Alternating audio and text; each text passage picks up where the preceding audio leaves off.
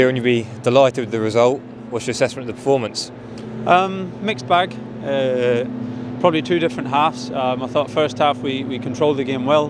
Had a lot of possession. They didn't really cause us any threat at all. But we didn't quite get the penetration that we wanted. Didn't manage to get in the areas that we wanted to as much as we think we can. Second half we had a lot more penetration. Got down the side of the box. We had a goal threat right through the half, but probably lost control for maybe 10-15 minutes of the game, and it was in the balance. So some good bits of the performance, definitely some bits to improve, but at the end, clean sheet away from home.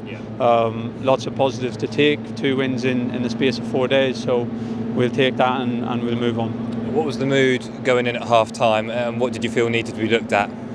Yeah, I say we had really good control in the first half, but we didn't manage to get enough bodies out of the pitch, didn't manage to get enough penetrating runs, I say, into the areas, especially down the side of the box where we wanted to get to. So yeah, we made a little change at half time in terms of team organisation, and we managed to get more of those runs in the second half. We managed to get in some more dangerous areas. We probably opened up the game a little bit as well, which allowed them to have their spell. So yeah, I guess it's risk and reward.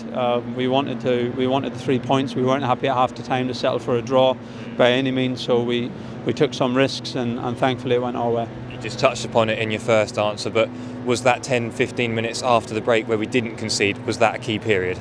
It was, yeah. It's yeah, look, we need to look at it. It can happen in the game, but I thought we gave away a couple of daft free kicks. We got caught in the emotion of the game. We didn't manage the flow of the game well at that stage. So yeah, obviously that resulted in they had 1 or 2 chances on set plays. Obviously had one very big chance. Thankfully the ball bounced our way. You need that sometimes coming away from home. It's not going to be all smooth sailing. I think that's probably the only real moment they had in the game until the shot over the bar in the 95th minute. So yeah, you need a bounce of the ball in your box sometimes. We got that in that moment, and we were able to capitalise. But after that, a quality break and a quality goal.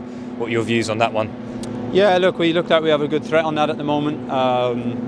It's something that we've spoke about. We want to be able to control and dominate the ball in their half and create chances that way, but we want to have the mentality and the athleticism to be able to break over big distances. Obviously we managed to do that again. We scored a goal like that on Saturday.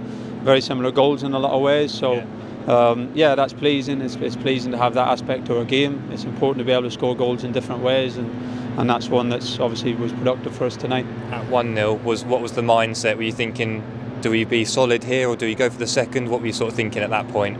No, we wanted to go for the second. I think you can see that in the subs really. We brought on Santi and Connor for a different type of threat, and we wanted to get a little bit more control in the ball and find little pockets of space. So that was the mentality. Obviously Macaulay came on as well. Done really well to set up Wes for the goal. He gave us a different type of focal point, secured the ball, and a really good switch of play. So no, we definitely didn't want to sit on 1-0. We wanted to get the second goal. We knew that was going to be massive, and thankfully we managed to do that, and from then we felt comfortable in the last 10 minutes or so. How pleased were you with how direct Wes was being tonight? He was constantly getting at his man, and then paid dividends, didn't it? Yeah, that's what it's all about for Wes. That's his strengths. It's important that everyone plays to their strengths. He's stretching the game well for us at the moment. It gives us a good option because we have players who can play in the middle of the pitch and find little combinations in the middle. But if we manage to narrow a team up well enough, then Wes and Kane on the other side did a good job of stretching the play and having a threat. So yeah, we're finding Wes in that position at the moment. He's on a good vein of form. He's working hard for the team on both ends of the pitch. So that's pleasing, and we hope he can continue that sort of form. Were you pleased with the midfield tonight as well, Kieran? Because we've seen TC now come in for 2 games and put a real good shift in, and Tyreek, of course, making his first start this evening.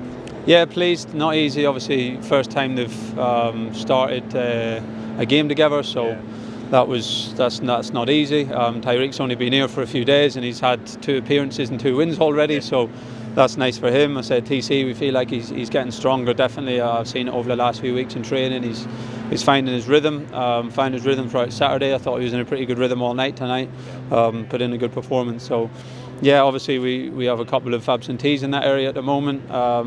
It's why it's important to have good depth in the squad. And Tom and Tyreek have came in and put in a good performance. Just finally, the only dampener of the evening, of course, KVY sent off at the end and missing Sam Morsey at the weekend as well, so a few decisions to make. Yeah, of course. Look, we have a big squad, so we'll find the solutions. It's a massive game for us on Saturday. We got a few days now to rest and then prepare the game. So, yeah, disappointed for Kieran. I thought the first yellow card was harsh, really. I didn't quite understand the yellow. So when that happened, Joy's in a bit of a tightrope. He probably only made one foul, maybe two fouls all night. So yeah, a bit harsh to receive 2 yellows. Disappointed we won't have them for Saturday, but you know, we'll find a way.